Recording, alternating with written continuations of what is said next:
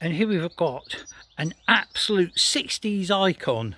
This is a 60s, as flares and big hair and all those other things we used to do back in those days. This is Ghost number 10, probably from 64, 65, designed by Greg Gregory, built by Greg down at Leon the Solent. And this was a real game changer in terms of performance dinghies. It was so quick at the time that they sailed it at Hamble River alongside the Flying Dutchman.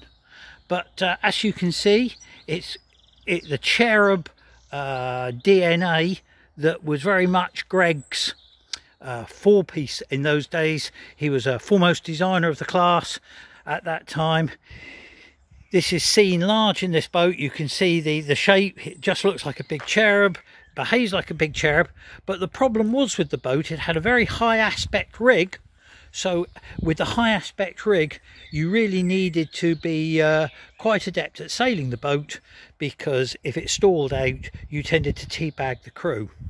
Downwind, the spinnaker was large, but it was flat, like a reacher, with a wire luff to it and set on a 9-foot pole that used to stick out the back of the boom. But it's an interesting boat, and one that really does need to be saved as part of our dinghy heritage.